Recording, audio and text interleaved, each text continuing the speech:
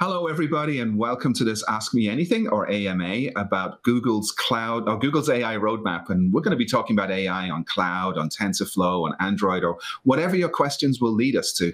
So I'm Laurence Moroney. I'm a lead on the TensorFlow team, specializing in open source machine learning. Hey, I'm Dale. I'm an applied AI engineer at Google Cloud.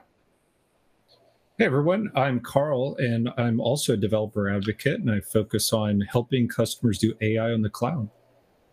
So given that we've some cloud superstars with us, I see we've got plenty of cloud questions. And don't forget, if you have questions of your own, take a look on the right-hand side of the window. You'll see a little QA icon. If you're registered, click on that and you'll be taken to the question and answer sheet. So please enter your questions there and we'll do our best to get to them. So with no further ado, let's get to our first question, and it's from Stephanie. And Stephanie asks, how can the cloud help with machine learning? It's like I was just waiting for somebody to ask that question.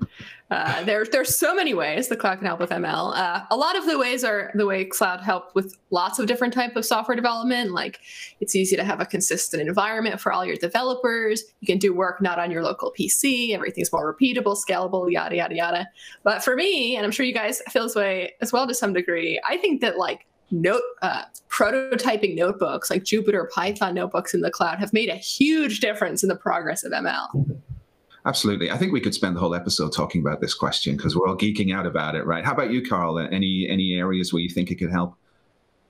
Yeah, I think Dale mentioned the notebooks, which are a great start, but also one of the coolest things I'm working on now is pipelines, which is this ability in the cloud to connect a whole bunch of different services together, like extracting data, building a model, deploying a model. And basically, it's like hitting the play button, making sure it works the same every time and tracking it. So nice. Nice. And for me, I actually really love the fact that you got hosted GPUs and hosted TPUs in the cloud, like with Colab notebooks, as Dale was mentioning. And how many times have you tried to configure your GPU, or maybe there's a new shipment of drivers for your GPU, and now suddenly it doesn't work with your framework, and you got to do all this kind of twiddling. But when I can offload that to a cloud workload and just have GPUs work so I can train quickly, it makes me happy. So shall we move on to our next question? And the next question comes from Light. And Light asks, what tools does Google offer to help with ML ops? I can start with that one. I see a lot of customers, they start with a notebook, like Dale mentioned, which is basically a virtual machine. They're able to do all kinds of things within that virtual machine. They can train models, but they can sometimes run up against some limits where they say, well, I need a better machine, a bigger machine. And so what they might do is you can upgrade to all kinds of powerful machines with GPUs, et cetera. Then you might get to a certain point where you don't want to do your training within the notebook instance itself, and you can use our training service. And then what happens is customers start to actually take the next stage, maybe building, like I mentioned before, a pipeline where you can bring everything together into a series of steps. We might even see customers doing things like distributed training. If you're doing like a vision model or a natural language model where massive amounts of data and lots of training time can really help you, you can, with a couple lines of code in TensorFlow, just using a distributed training strategy, you can work across a whole cluster. So lots of different options. ML ops is really a journey. It's just about applying some of those DevOps concepts to ML, and we've got all that on the cloud. Cool. Yeah, I can also add, Karl, you just talked about a bunch of reasons that this is really exciting for developers sort of from a DevOps-y perspective. But I think one of the things that's interesting about machine learning compared to more traditional development is there are all sorts of things you have to think about that are not just about how to train or deploy the model. Like for example, you could have a model that you deploy to the cloud. It predicts what the demand for a product is going to be, for example. And you don't change any of the code and you don't change your model at all, but then it just becomes less effective because the world changes and the data that your model is receiving changes. That's called drift. So it has nothing to do with the engineering. It has to do with the data.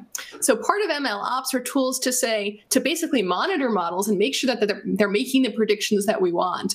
And if you want to do all of these things to make sure your model's behaving, it's really helpful if you have a set of tools or a cloud provider that sort of gives you those things out of the box. And I have to do a shameless self-plug here as part of this because, you know, as Dale mentioned, there's a whole universe of things that you would need to do to be effective with MLOps. So we've been working with the folks at deeplearning.ai to put together a specialization, and it's an MLOps specialization. It's going to be taught by Andrew Ng. It's going to be taught by Robert Crow from the TensorFlow team, who's a TFX superstar. And I'm going to be doing a little bit too, talking about hosting models. And one of the nice things about that is, you know, you'll be able to learn from end to end all of the attributes of MLOps, avoiding the kind of drift that Dale was talking about, as well as like understanding the tools for building, monitoring, maintaining, deploying, and everything that you would need in MLOps. So I think, you know, there's just so much in that space that it takes time to learn it all. And, you know, we're really excited the fact that we have comprehensive offerings.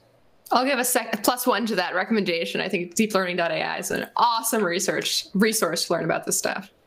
Thank you. Thank you so much. So let's move to the next question, and it's from Max. And Max, I love this question. Max asked, in your opinion, what's the coolest thing that you're working on? And then in brackets, that you can talk about. Oh, that's a good one. How about Karl? What do you think? One of the coolest things I'm working on now is around forecasting. On Google Cloud, we're offering a whole bunch of new capabilities around that. And I actually published a blog post recently that allows you within a Google Sheet to select some numbers and simply forecast what's going to happen next. I just think this is so cool, this idea of predicting the future, you know, taking any data and trying to understand what's going to happen next. Cool. So cool. That is really neat. And the fact that you can just do it in a sheet, right, without like any kind of background expertise, I think that will appeal to a lot of people.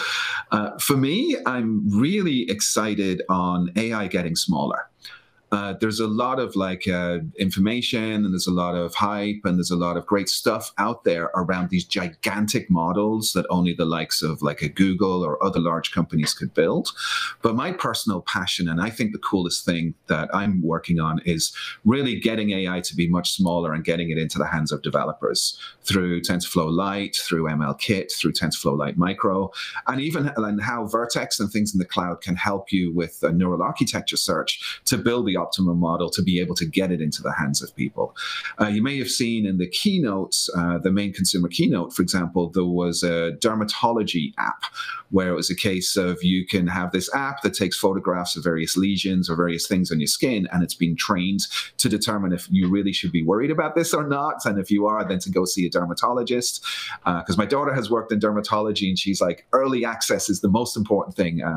Being able to get to understand if there is a problem early is the most important thing to be able to avoid any potential problems. And being able to put this into an app where you can just take a photograph and then have a reasonable prediction that, you know, you may have a problem, go see a dermatologist now, is something that really excites me. And there's just so many opportunities, and there's so many things that can be open there by making AI small so it'll fit on devices and fit on like even embedded systems.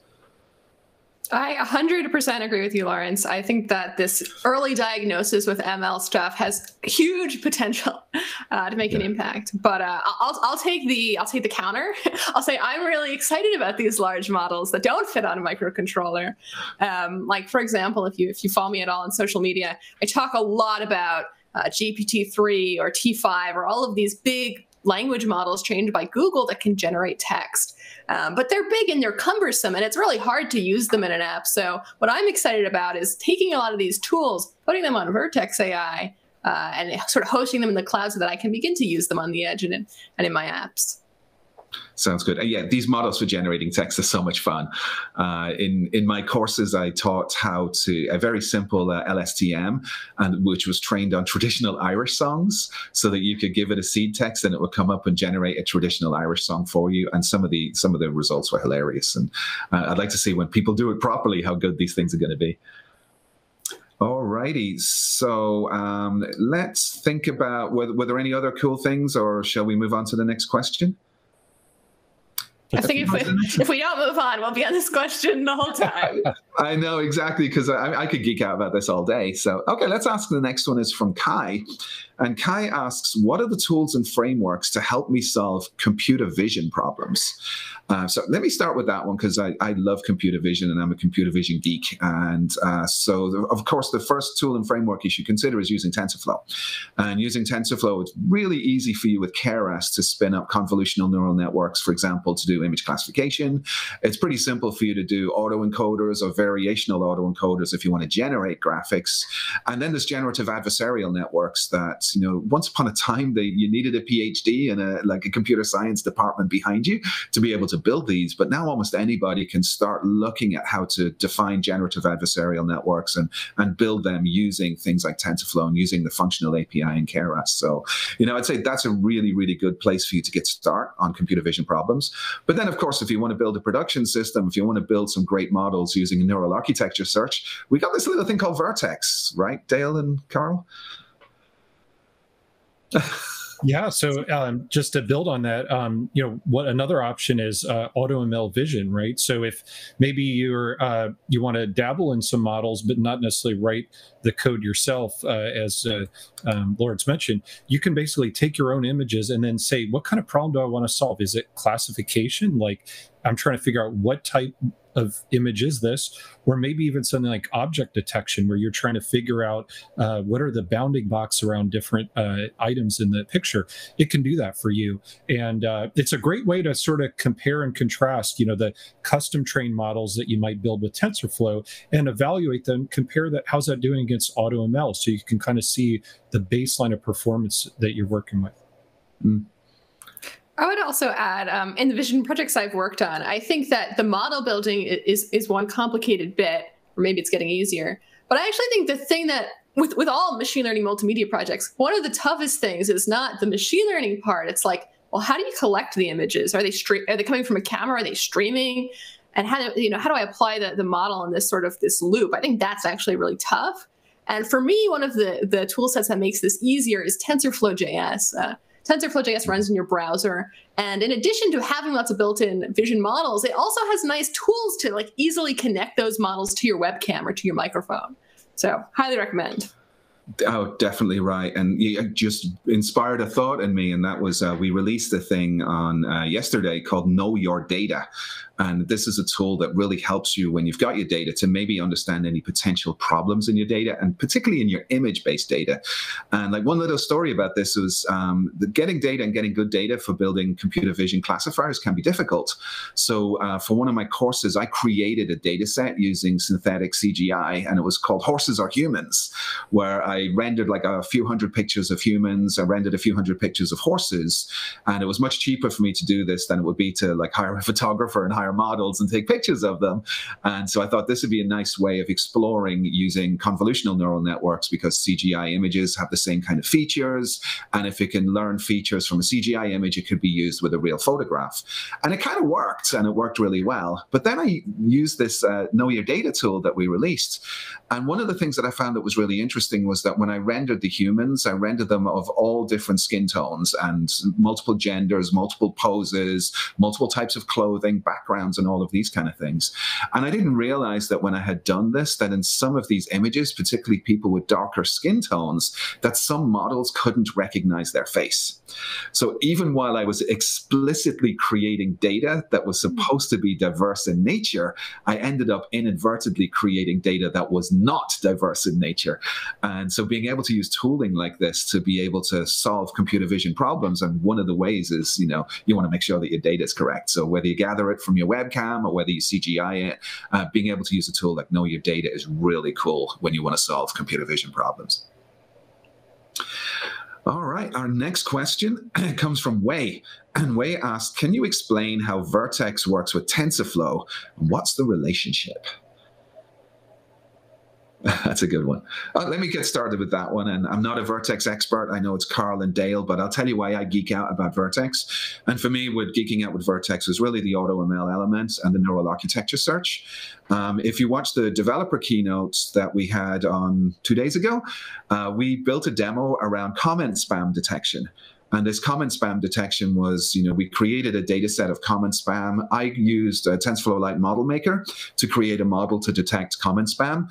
And then another cloud superstar, Sarah Robinson, used Vertex to do a neural architecture search on this text data set to have Vertex build a model for it. And of course, the model that was done using the neural architecture search in Vertex was far more accurate than my one.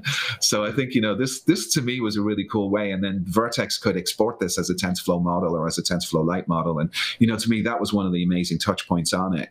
And then, of course, with Vertex, you got all of the pipelining stuff that, Dale and Karl were talking about earlier on. So I think, to me, that's one of the great things about how these are integrated with each other. But I'm not the expert. Dale and Karl, how about you?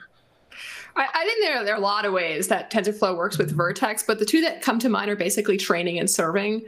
So if you have a model you want to run on a GPU, or you want to run on your local machine for whatever reason, you can submit a training job to Vertex. And this also comes with other nice features like monitoring the training of the model and keeping track of versions and keeping track of what data set you use to train your model, or the hyperparameters you use to tune your model. So there are lots of nice reasons to train a TensorFlow model in Vertex. Then when you want to use that model from your website or from a mobile app, you can host it on Vertex so that it becomes this REST endpoint. You hit it from your app. And that's really nice because it scales, it's fast. And even if you're not building your own TensorFlow model, this is something I love to do. You can find a pre-trained TensorFlow model, something from TensorFlow Hub maybe, drop it into Vertex's prediction service, and now you can call Bird or Inception or whatever from your own REST endpoint. Cool. Absolutely. And just to build on what Dale said, I mean, just think about how TensorFlow is woven into everything in Vertex, really. If you create a new notebook, literally the menu options give you a TensorFlow enterprise instance where you've got all of the TensorFlow packages pre-installed on there. If you're going to use a training service, like Dale mentioned, one of the standard container images is for TensorFlow. So you don't have to build your own custom container. You literally take a little bit of your training code and it gets added to that container and it runs on the cloud. So really pretty much every action you want to do on the cloud using TensorFlow has been streamlined, optimized, things even like from a performance perspective. There's connectors between TensorFlow to Google Cloud Storage or to BigQuery. So we've done a lot of work to just make sure it's a very quick and easy experience using TensorFlow across the platform. Cool. Yeah, thank you. So the next question, it's kind of similar, comes from Joe. And Joe was asking, what are the best ways to train a model if you're not a data scientist? What do we think of that one? The tool that I use constantly is AutoML, which is now built into Vertex. So basically the idea is, I use this tool all the time. So you upload your data set, you either have it labeled or you get somebody to label it. Then AutoML is basically this tool that will train a neural network for you under the hood. And on top of that, it does a lot of optimization and neural architecture search to decide what the most accurate model is. And it basically will produce for you this high quality enterprise grade neural network. And you really have to know nothing about machine learning in order to get this to work. And then at the end, you can either use it right. It will either generate a REST endpoint for you, and you don't have to ever dive into the details. Or if you want that TensorFlow model because you want to use it in a mobile app or in TensorFlow.js, you can export it that way. So this is my favorite way to just quickly have a high quality prototype. Sounds good. And there's a couple of other options that also to explore, not to sound like I'm not recommending Vertex, because I think Vertex is amazing. But if you were just starting with like open source, if you use a tool called TensorFlow Lite Model Maker, the goal of TensorFlow Lite Model Maker is to reduce all of those hundreds of lines of code that you would need for managing data, defining a neural network, training that neural network, and evaluating it to usually just 3 or 4 lines of code in a few core scenarios, which are like text classification, image classification, object detection, audio detection, and a few others. So if you just want to start fiddling with Python, that's one great way to start. And then there's another thing that once you're defining your neural networks using TensorFlow, we have a hyperparameter search called Keras Tuner. And that's one of the nice things that if you're not a data scientist and you're not sure about what learning rate you should set or what optimizer you should choose, or should you have 3 hidden layers or 2 hidden layers, or any of those kind of things, that this actually does like this brute force search for you to find the best architecture against like a whatever parameter you want to set, like accuracy or training time or anything like that. And I find it really, really useful and helpful if you want to kind of put together a quick neural network without having that deep level of expertise. It's funny that you say that, because I feel like when I first got started with machine learning, one of the things that like held me back or demotivated me was the fact that even if I built a model, like what if it wasn't the best model? Or, like, how will I ever know what number of layers to choose? So the hyperparameter tuning is key. Yeah, machine learning imposter syndrome, right? Yeah, exactly. It's like, I when I had to learn to accept that I'm never going to build the best state-of-the-art model, or if I did, I'm never going to be able to prove it. That was one of the biggest gateways and one of the biggest blockers. That once that was out of the way, then I could really enjoy this field and get better at it. Cool. So really interesting question from Dean. Let's see if we can answer this one. I'm not even sure of the answer myself. So Dean asks, Google offers so many different options for ML. What platforms do we think will be well suited to exploratory model configuration and training for novel academic research? What do we think of that one? I'm going to give my initial stab at that one, but I'd really love to hear everybody else's thoughts. And the idea is, like, for novel academic research, I think there's such a huge green field of things that are as yet undiscovered. And I think the ability to be able to have an open source model infrastructure and something like the Keras tuner that I was talking about earlier on, so that you can start exploring some of the things that you would need to do to make a discovery and to be able to do research around that and still automate that. I think, that's one thing that's particularly exciting. There's one thing that we had questions earlier on about computer vision. And one part of computer vision that I'm fascinated with is image augmentation. So the goal here is that, generally image augmentation is used to prevent overfitting. But when you have image augmentation, it's like things like, rotating images randomly, changing contrasts, skewing, flipping, all of those kind of things, so that you can artificially increase the size of your data set to avoid overfitting. But it's one of those areas where there's really very little research has gone into it to say, well, what's the optimal rotation? What's the optimal skew? And these kind of things. So being able to do that type of thing programmatically to be able to find results instead of you having to manually constantly do it is one area where I think, the fact that TensorFlow is open sourced, the fact that there are tools like a Keras tuner to be able to twiddle with your model like that, I think could lead to some novel academic research. Any other thoughts on that? I think, I kind of hinted at this earlier, but if you look at all of the things that have led to the recent advancement in ML, you think big data sets, you think compute. But to me, I really feel like what has made us come this far this fast are notebooks, are notebooks where you can prototype, but more importantly, the ability to share them and have somebody be able to run your notebook in the browser without having to download anything or install anything, right? In science, it's about reproducibility. So I think that the fact that you can try something in a lab and send it to somebody else and they can get it running on their own machine is really powerful. So my answer is Vertex notebooks and Colab notebooks. Very nice. Yeah. And great answers. Maybe just a couple other quick things to add. I think Dale raised a really great point about reproducibility, very important for academic research, right? It's not about submitting, your accuracy number for a paper. It's what environment did you use? Where's the code? Where's the data? So some of the tools we talk about with like ML pipelines may seem like they're enterprise focused, but those same capabilities that are needed to ensure that a model that's used for the financial markets or healthcare is totally useful for that kind of research. My other point is, I think, around the hardware that we have, right? So the ability to quickly spin up, TPUs or some of the chips like the A100 chip. I personally done that where I was building a language model and it was taking forever to train. And I just said, let me just change my configuration to an A100, cranked up the number of CPUs and memory, and my models were training so much faster. So, in research, that quick iteration time is so important. And Google's open source integrations and ability to pull in all kinds of packages, I think, are a great way to get started in research. Yeah, and I have to also agree, and also particularly what Dale was saying about notebooks. I mean, I can't emphasize that highly enough. And I have to tell a little story that a couple of years ago, I was speaking in Wales, and I met a university researcher there. And, we were just chatting, and then I asked, what is the biggest problem you have in research? And is there anything that we can do to solve that? And he was researching issues of health of the brain.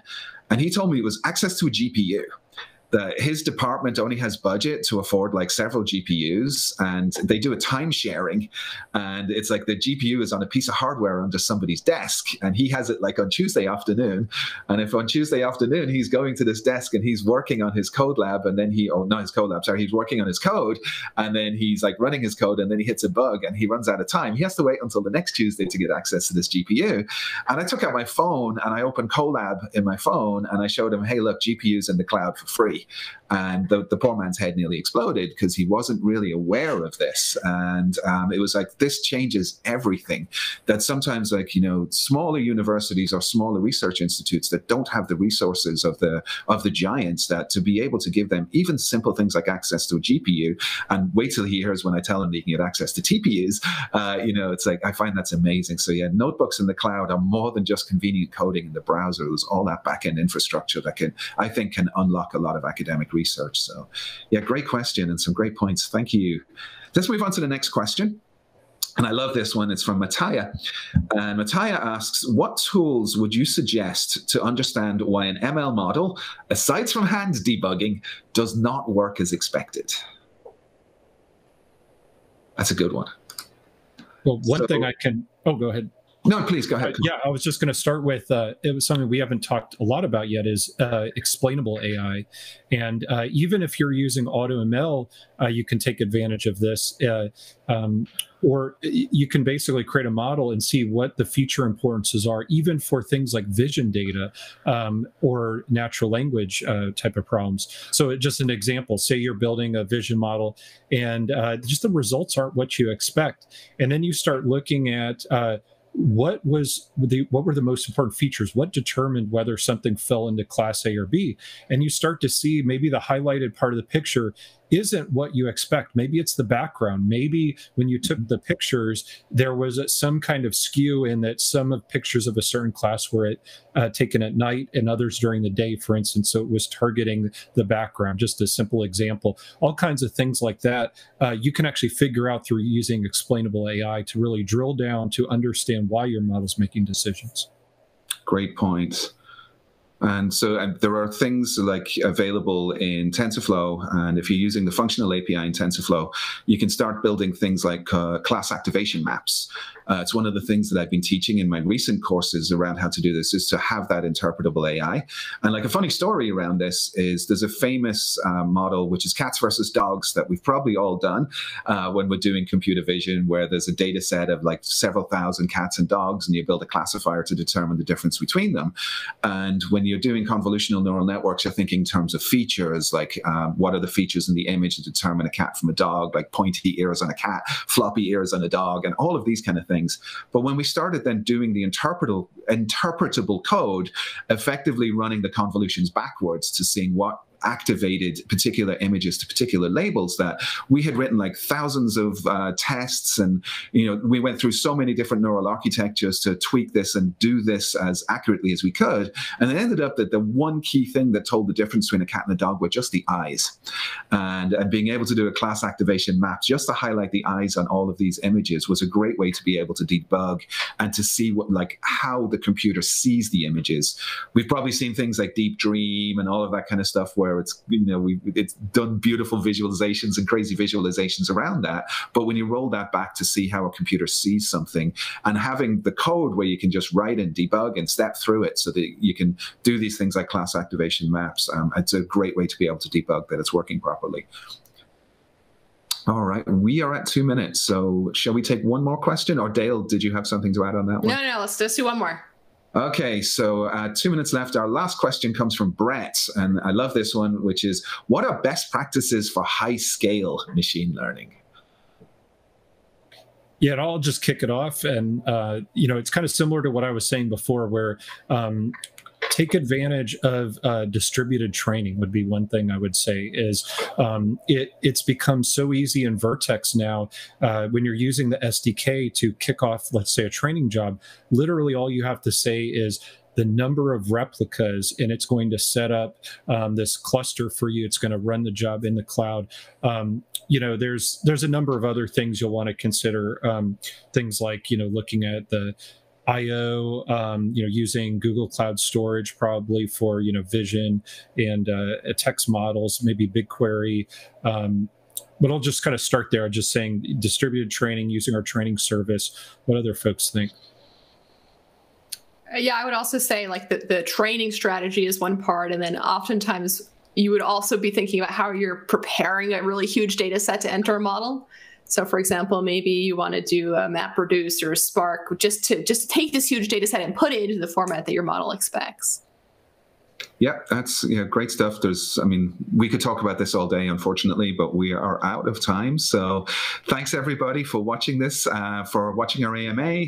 If you've got any questions for me or for Karl or for Dale, you can find us on Twitter. We'll also be opening it in the comments below this video once I/O is done, and we'll be monitoring this, and we'll try to answer all of your questions. Thanks, those of you who've asked questions and we weren't able to get to. I'm really sorry. And I just want you to enjoy the rest of your I/O. Thanks so much.